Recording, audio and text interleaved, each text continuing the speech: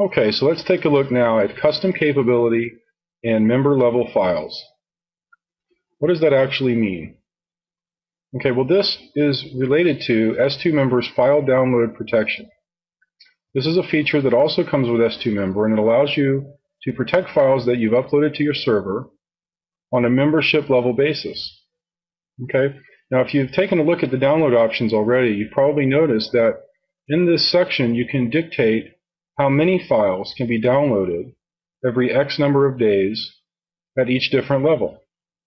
So for example, I could say here in my download options that my free subscribers are able to download 2 files every 30 days, and my premium members at level 1 would be able to download, say, unlimited files every 30 days. But what I cannot do here is I cannot say which files will be available on level 1 and which particular files will be available at level 0. So that's where this section comes in. Okay? And this is actually very simple. Whenever you take a look at download options, the first thing that you'll notice is that s2Member instructs you to upload all of your protected files to this security-enabled directory. On every installation, it's always called s2Member Files. And this will be located under WP Content, Plugins, and s2Member Files. And normally, you would upload your files directly into this directory.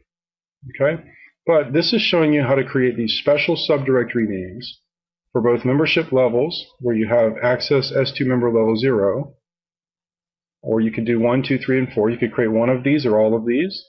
And then instead of uploading the file tiger.doc, in this example, instead of uploading it directly under s2Member Files, you would nest it into this subdirectory, which will now require the customer to have level 0. Or a better example would be to require the customer to be at level 1 in order to download zebra.pdf.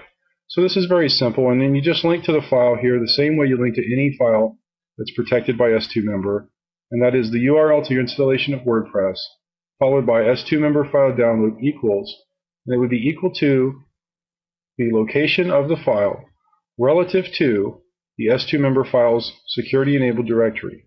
So in this case, it would be the subdirectory name / the file. And s2Member handles the rest. It will not authenticate the download. In this example here with elephant.doc, it would not authenticate the download unless the member was logged in with access to level 2. Okay? Now with custom capabilities, it's almost identical, except the naming convention changes slightly on the subfolders. Instead, you use access s2Member CCAP, which is custom capability, followed by the trigger word that you've used to describe your custom capability. Okay, and then you just upload the file. So in this example, I might upload file.mp3 to that music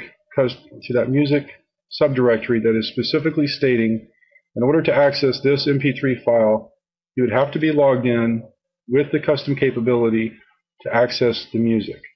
Okay, so it's really that simple. There's not a whole lot to this. Okay, I'm going to go ahead and collapse this section.